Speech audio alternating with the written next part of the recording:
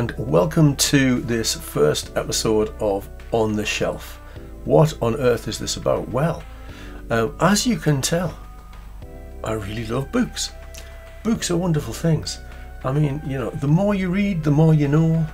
It's simple, isn't it? You know, the world of books opens up the world out there.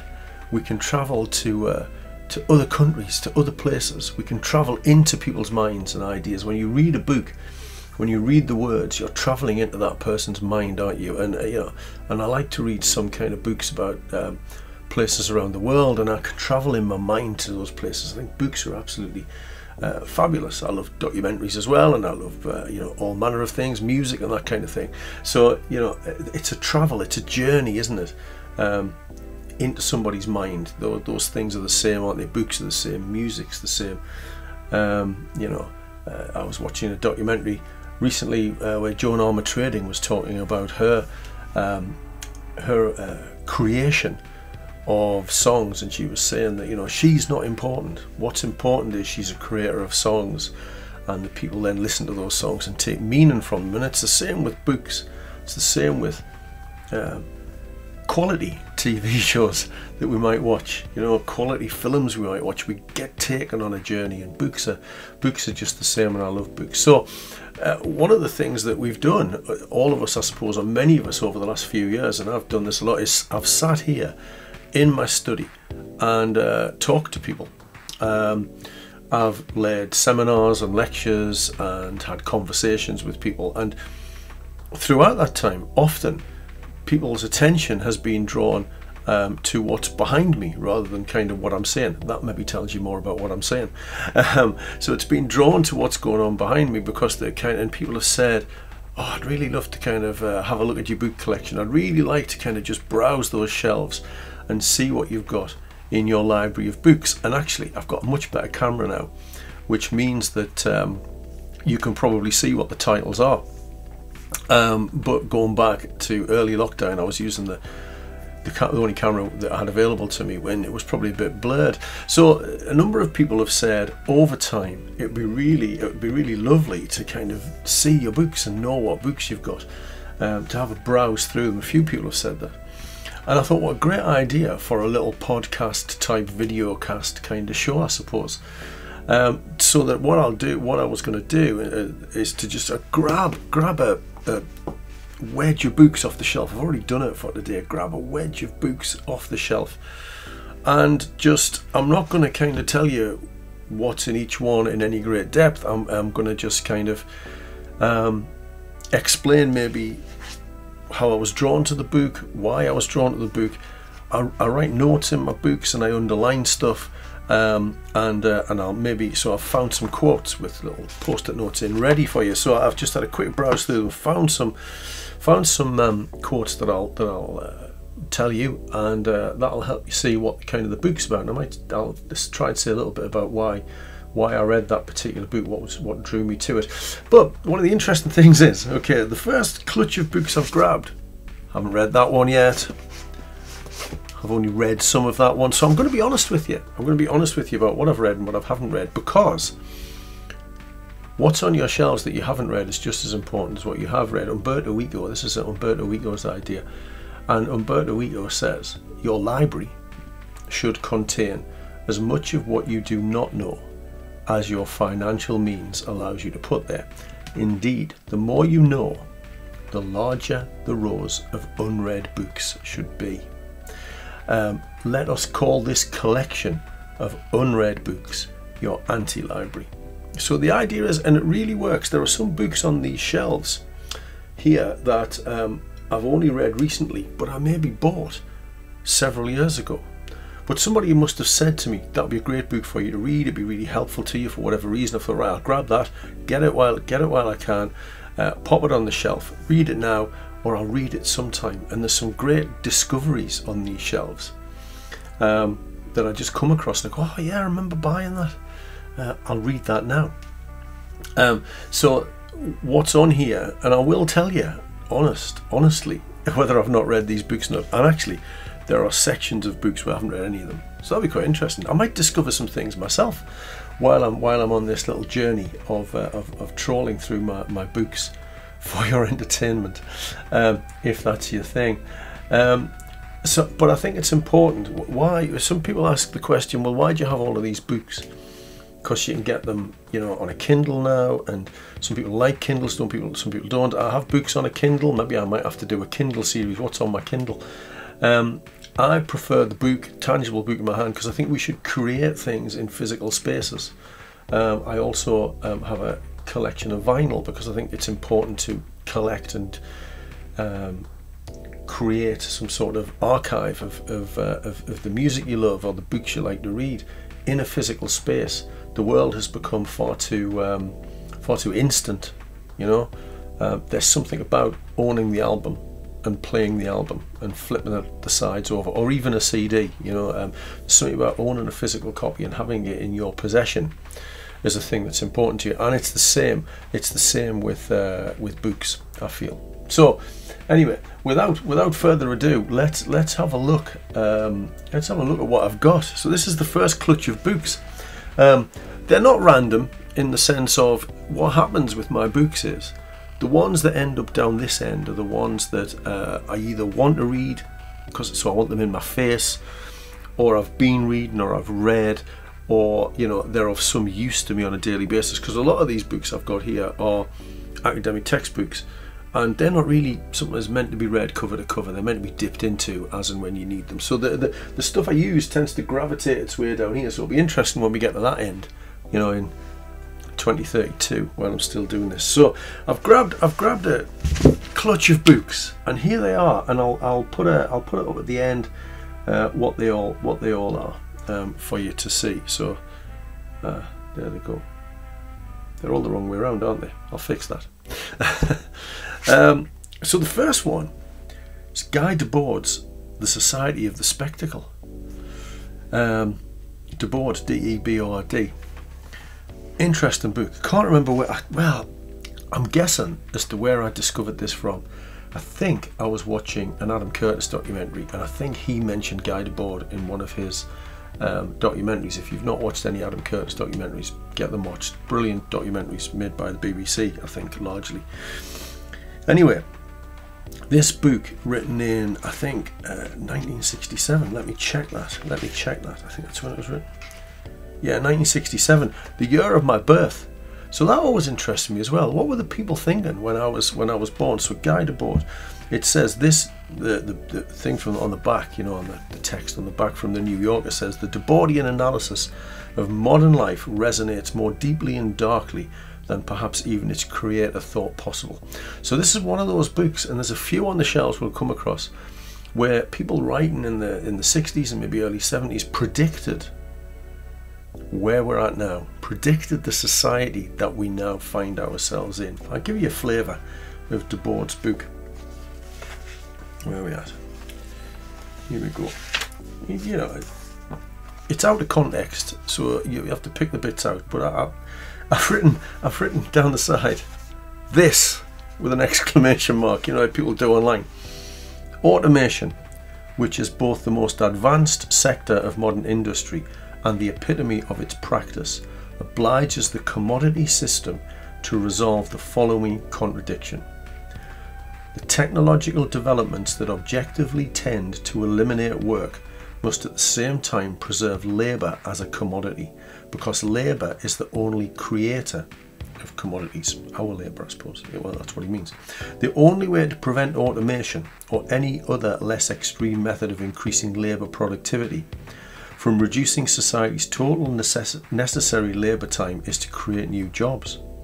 To this end, the reserve army, here we go, to this end the reserve army of the unemployed is listed into the tertiary or service sector, reinforcing the troops responsible for distributing and glorifying the latest commodities at a time when increasingly extensive campaigns advertising are necessary to convince people to buy increasingly unnecessary commodities.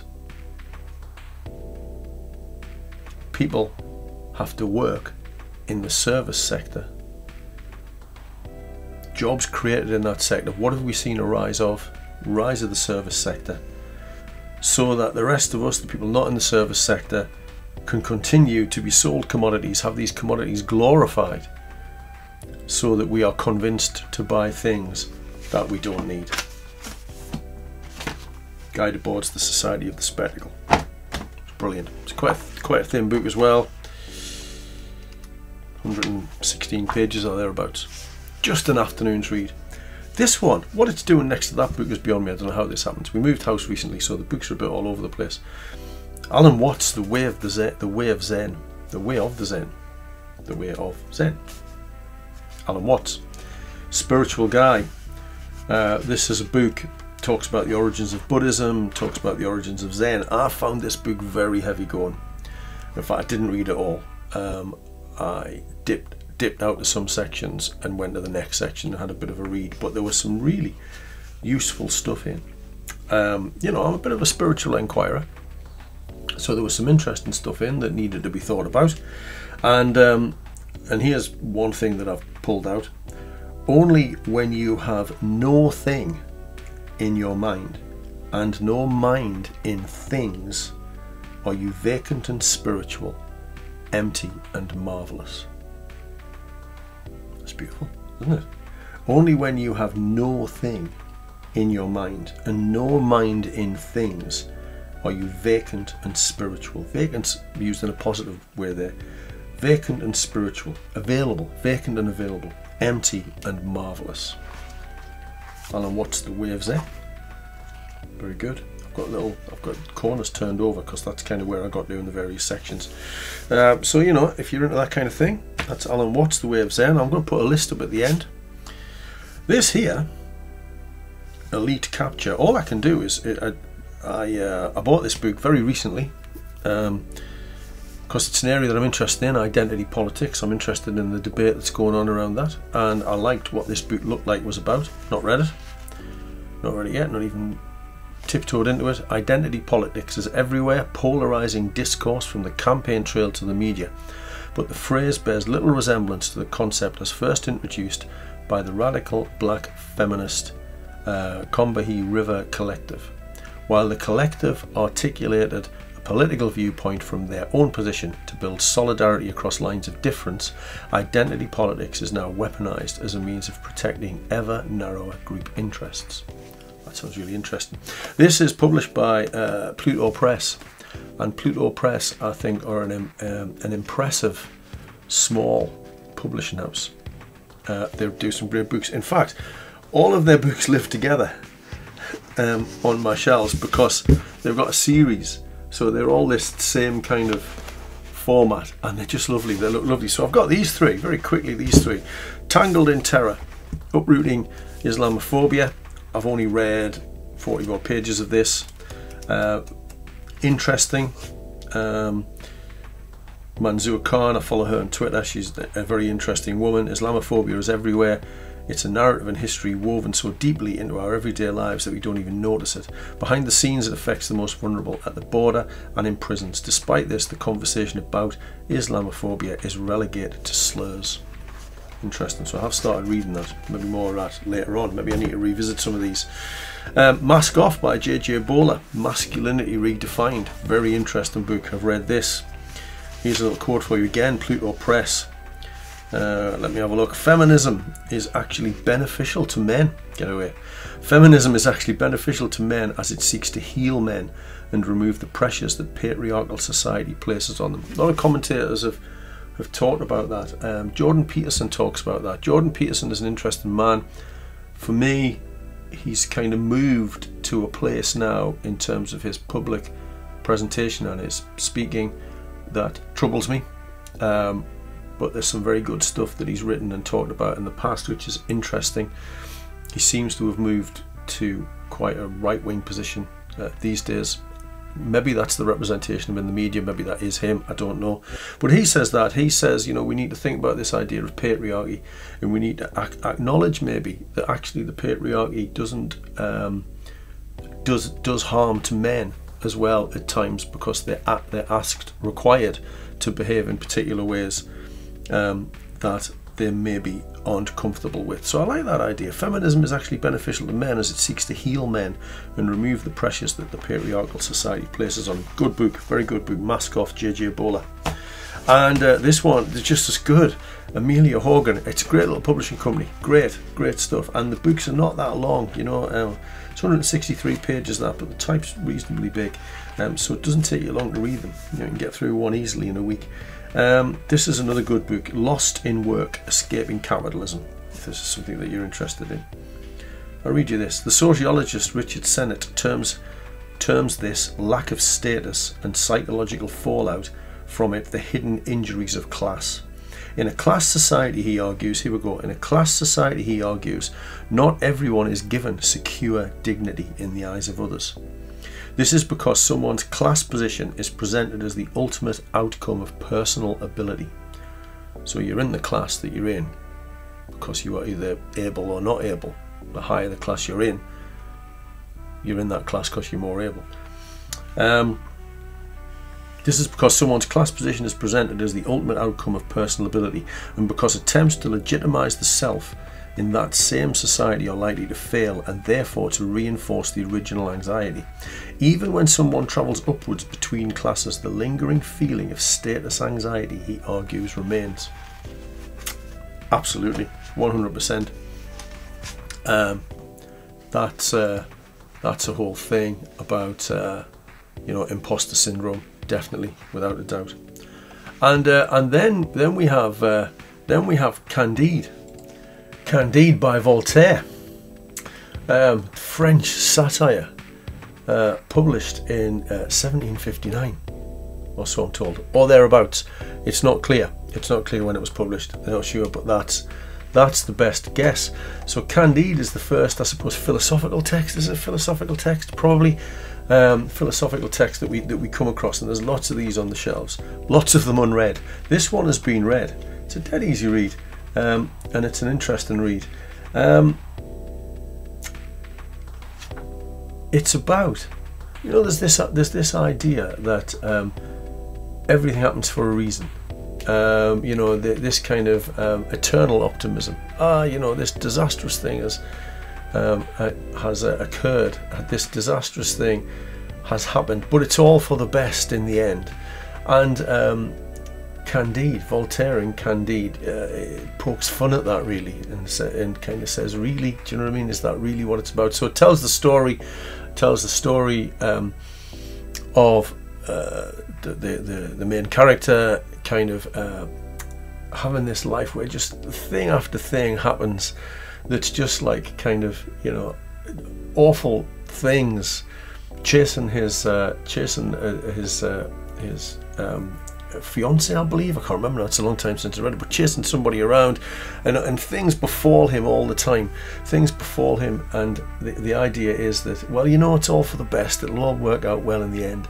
And it's a Leibnizian optimism is what it is, you know. So Leibniz was renowned for his optimism. So through Candide, Voltaire kind of pokes fun at this, and Voltaire comes to the conclusion that we must cultivate our garden rather than everything is all for the best.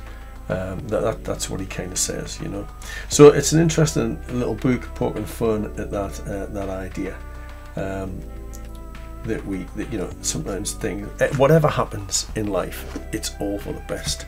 So there you go. There's the first clutch of books on the shelf, and we'll see. If anybody watches this, I'll do another one. We'll see how it goes. Okay, take care. See you soon.